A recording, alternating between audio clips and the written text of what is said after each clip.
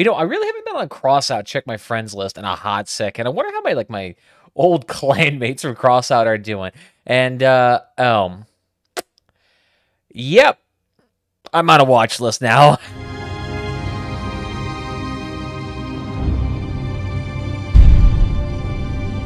Oh yeah, quickly what I mentioned here again is that this update is actually coming out next week, at least based on what they're saying here at the very bottom of the notes. So feel free to hop on and get ready for that bad boy. Stock up your resources. But beyond that, they're also going to be releasing a little live stream testing update thingamajiggy here on the 31st. This is posted on January 26th, so you guys got about 5 more days. But beyond that, let's get back to that regularly scheduled programming. Either way, welcome back, everybody. Please disregard that I am totally safe here. The government totally doesn't have a dot right on their head. No. Either way, welcome back, everybody. Today we're talking about this nice, lovely new Hyperborea faction. We got ourselves a nice little bit of information here, and honestly, I think it's starting to round out this roster here a little bit more, so let's go ahead and take a gander. So, first things first, they just want to mention that they also have changed the legendary cabin previously from a heavy cabin to more of a medium cabin here. There's actually a reason for that, too, later on. So, first things first, we got a brand new heavy machine gun, the Gungnir. I have no idea how to actually pronounce that, but we're just going to call it the Gungnir. Which, for a gun named Gungnir, okay, sure, we'll go with that. I know it's actually like Odin's spear and all that, but at the same time, still hilarious to me that a gun has the, like, word inside it, gun. Like, oh, okay, great name scheme there. But beyond that, this is going to be an interesting bit of a machine gun here, because what it actually is that it's still a traditional, fully functioning machine gun, fully rotates as an axis, so it's going to almost seem like a traditional, like an aspect, or a chord, or something like that you're very, very familiar with. But the interesting thing with this perk is that as it heats up, so the closer it gets to overheating, the actual more slow it fires, and the more accurate it becomes. So over time, instead of the gun starting to flare out, it flares inward, oddly enough, kind of going in the exact opposite route than traditional other guns actually go. So as time goes on, you actually are getting slower, more concise shots that can better aim at a long distance. And I think also with this gun itself is that compared to the other guns at its similar class range, it actually tends to have higher damage range and accuracy overall. So it's going to be more of like a sniping variant of a machine gun, assuming you can actually maintain it at that very high thermal threshold too. So definitely a very interesting gun, and I do love the aesthetics on it as well. The almost sort of like flat turret-esque shape of it with its super engorged barrel definitely gives it a real like meaty vibe here. And if it really has like a good like ka-chunk, ka-chunk, ka-chunk vibe when it starts getting closer to the overheating aspect of it, I feel like that'll just make it much more of a satisfying gun to fight.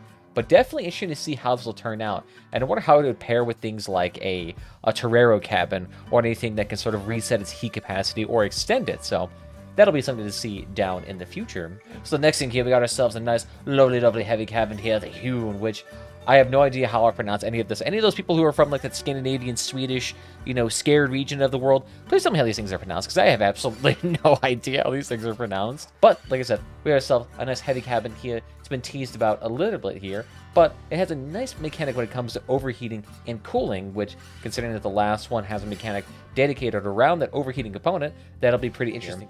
But it's going to talk about its parameters here, but essentially it is going to be the fastest and lightest version of a heavy cabin.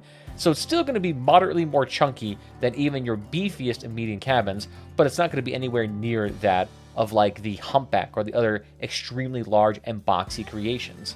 Beyond that, in terms of its overall dimensions too, it's actually a very convenient, but they call it convenient, but more or less small form factor of 8 wide, 7 length, and about 4 pins tall, which makes it a very actual stealthy cabin here. And for a heavy tier cabin, that's actually not that shabby. But in terms of its perk, let's go ahead and read about it. Each overheated weapon used in conjunction with this cabin will activate 1 special charge. There can be a maximum of 3 charges, so assume that means it benefits up to 3 weapons. Each charge, at the cost of temporarily reducing the power and speed of the cabin, will boost the cooling of the weapons, and the effects of several charges will stack. So I'm kind of curious as to how that actually turns out. The effect of several charges will be stacked. So I'm kind of curious, I'm not even sure what that actually means, because if it only has, there could be a maximum of 3 charges, does that mean only 3 contribute to the charging mechanic? And then there can actually be multiple charges that you can store within it as you're using the weapon, and that you can activate them at various times to either have faster cooling or not as fast cooling? We'll have to see how that turns out in an actual battle here.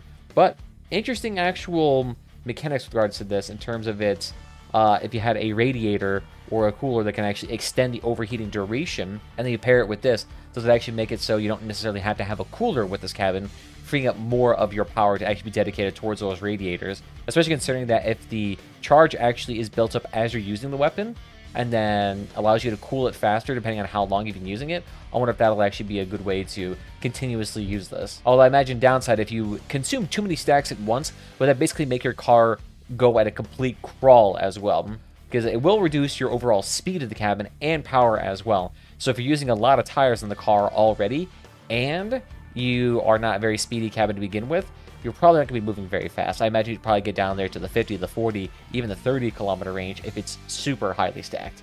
And they also mentioned that this thing will actually pair nicely with this weapon kind of detailed in the second news little story here, and that is the Northung.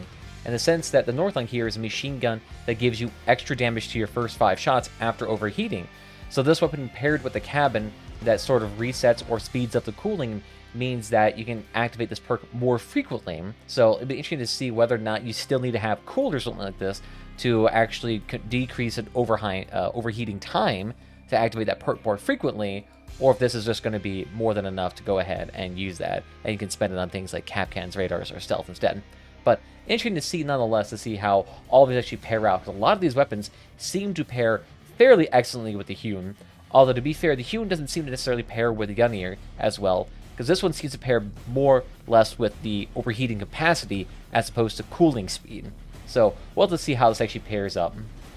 It doesn't really pair with the previous cabin here, because the previous cabin was more or less for drones. So this one won't pair well with any of the cabins introduced so far. There may be ones released inside the season that we haven't heard about, but the Gungnir is probably going to be better suited for more or less cabins that either increase aim or overheating capacity or something along those lines. So I'm thinking more or less something like the Omnibox, or I believe the Echo here actually increased something else. Now, I'm always thinking it's probably going to be mostly the Omnibox and the Torero I'm thinking are going to be excellent for the Gungnir. Or you can always pair it with something like the Ghost, where you can just go ahead, stealth up for a very long time, come out of stealth, load as much as you can with the overheating capacity, and then go back into stealth. Something like that would be useful.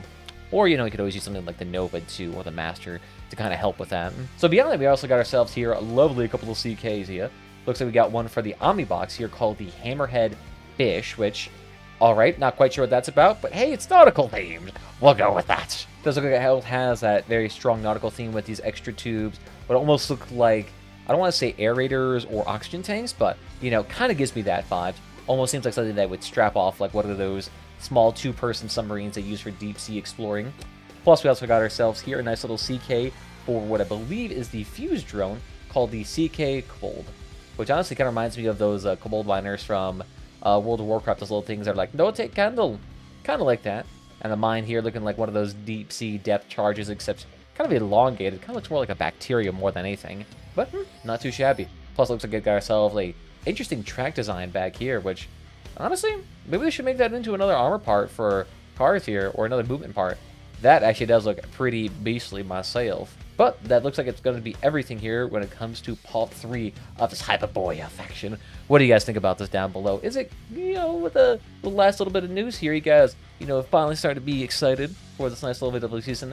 I'm certainly interested to see how it'll turn out, or if they're going to change anything with regards to, I don't want to say the mechanics of the season, but like how it's going to be implemented. Are they still going to do the nice Twitch Drops event? Are they still going to make it a, you know, season exclusive faction? Are they going to release it to a general populace? I don't know. Something like that. That I'm also kind of interested to see how they change. They haven't touched on that at all, but we'll see how that turns out. That's the only last leg of the journey that I can see that could potentially stumble them here a little bit. But beyond that, still excited. Still love the parts here. Still think they look really cool. But that's just my opinion. What do you guys think about it? Leave your comments down below. Other than that, guys, I want to thank you all for joining this evening. If you had fun, follow the platform, where's your favorite. We're on that YouTube, we're on that Twitch. We live stream to both. And we also have permanent streams on archived on our nice little channel. Beyond that, Twitter and Discord if you want to get notified whenever we go live, as well as just join the community. But other than that, guys, I want to thank you all again, and I'll see you guys next time. Bye-bye.